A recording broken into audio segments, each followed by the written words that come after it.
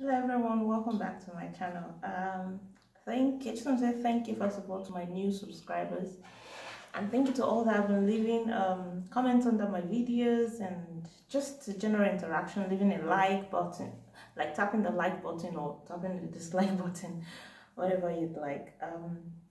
So I got a couple of comments.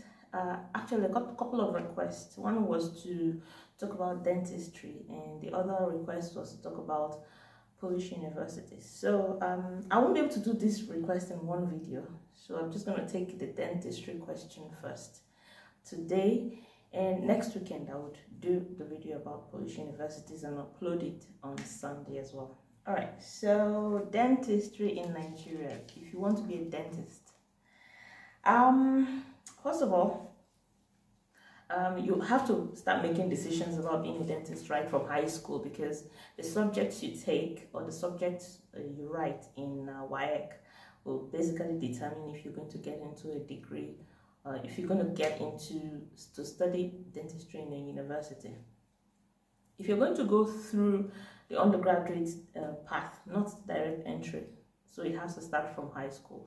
So you have to take subjects like maths, English, physics, chemistry, biology, basically your core science subjects, and then you can add in any other thing like economics, just so that you can have the complete requirements. That is minimum of 6 credits. So yeah, then you write your JAMB, you get the appropriate score, and then you get into university. The length of program for dentistry in Nigerian universities is 6 years, unlike outside the country. For instance, in Poland it is 5 years, but here in Nigeria it's 6 years. I don't know why it's not shorter, but again, medicine is 6 years here, whereas in most countries it's either 4 or 5 years. So yes, dentistry is 6 years here in universities, and you'd also have to go through internship just like medical doctors or pharmacy graduates. So it is also 1 year compulsory pharmacy, 1 year compulsory internship program, and you do not have to rotate through the departments that I rotated through, because if you watched my previous video, the video I recorded about being a doctor in Nigeria, you'd recall that I said I rotated through 4 departments: pediatrics, internal medicine, O&G, and general and surgery. But for dentists, you do not have to rotate through this department. I'm sure there are units or departments you have to rotate through in the dentistry department. So maybe like oral maxillar surgery or something like that. But yes, but you don't have to rotate through this other departments I just mentioned earlier.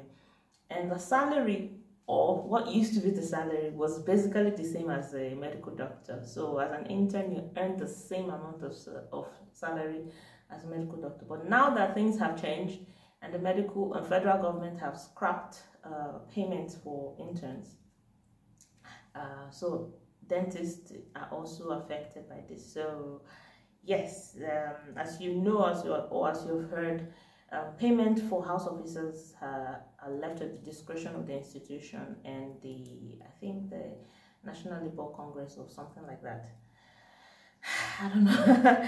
I guess my comment about that would be for another video, because in this video I'm going to be talking about just dentistry. But yeah, so that's that. You also have to do residency. So to be a specialist, you also have to do residency just like a medical doctor. I don't know how long the residency is. For us medical doctors, residency varies. The length of residency varies according to the department you're in. But for dentists, I don't know how long the residency is, but I know you have to do residency as well. Okay, so I spoke to some of my colleagues that are dentists, and some of them would say, oh, studying dentistry is hard. Some said studying dentistry is easy. And I've come to the conclusion that anything can be hard or easy for anybody. It just depends on some factors. Like for instance, medical school was a breeze for some people I know, whereas some people it took them at least 10 years to graduate from medical school. So, and I think these are some of the factors that will determine if something is going to be easy or difficult for someone. Determination, passion, drive, focus. You need at least these 4 things to make something either easy for you or difficult, basically. So yeah, as I said, dentistry is it's actually a good field, and they make a lot of money in Nigeria. Like the nurse that works with me had his tooth pulled out 2 weeks ago, and he had to pay 17,000 naira for a procedure that would take less than an hour. 17,000 naira. Imagine if that establishment saw at least 5 patients a day that's getting their tooth removed or their tooth extracted. You can imagine how much they'll be making per day, and they don't have to buy anything extra, you know what I mean, like extra supplies. I mean, they only use consumables like gloves and needles and all of that, but it is not like let's say you have a cut where you have to get sutured and all of that. So imagine making, or let's just say at least you have 10 patients per day, which is, well, it's unreasonable if you're going to be in a small city, but if you're going to be in somewhere like Lagos, I don't think having 10 patients to have like a dental procedure per day is unreasonable.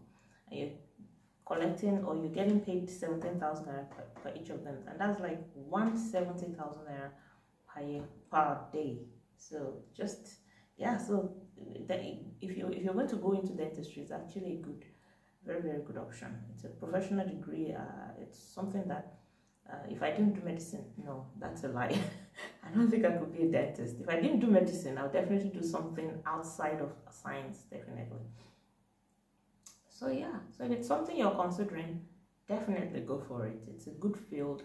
It's very lucrative in Nigeria and outside of Nigeria as well. In fact, even more lucrative outside of Nigeria. And I'm sure there are lots of options or lots of fields that you can specialize in dentistry. And it's definitely a wonderful program, I would say so myself. Now, it is very, very competitive, that's for sure, because the spots are limited, and the spots for internship are limited, and I'm sure the spots for admission as well are limited. So it is very, very competitive. Probably that's why a lot of people are saying it is a very difficult program to go through, because the spots are competitive. If you're going to go in through direct entry, it will no longer be 6 years, it will be 5 years. So that means you will skip the first year of university and just go straight into the preclinical years, and then furthermore to the clinical years. So yeah, that's it. If you have any question, please leave it down below. I'll try to look for a dentist and interview him or her, and so that he or she can give us a more in-depth info in this field. I mean, I'm not a dentist, so I cannot really say a lot of things, especially pertaining to figures of things that are very specific. But I'll definitely look for a dentist and interview him or her. And if you'd like to see me talk about pharmacy as well, please leave a comment down below. I'll definitely get a pharmacist to interview the person. It's definitely a she, because I have a lot of pharmacists in the center where I work. They're all females, and I would interview one of them. If you'd like to see that, just leave a comment below, leave a thumbs up, and please subscribe to my channel. I'm trying to get up to 1,000 subscribers. That would be wonderful if I can get up to 1,000 subscribers. All right, thank you all. Have a lovely, lovely, lovely week ahead. Bye. Love you.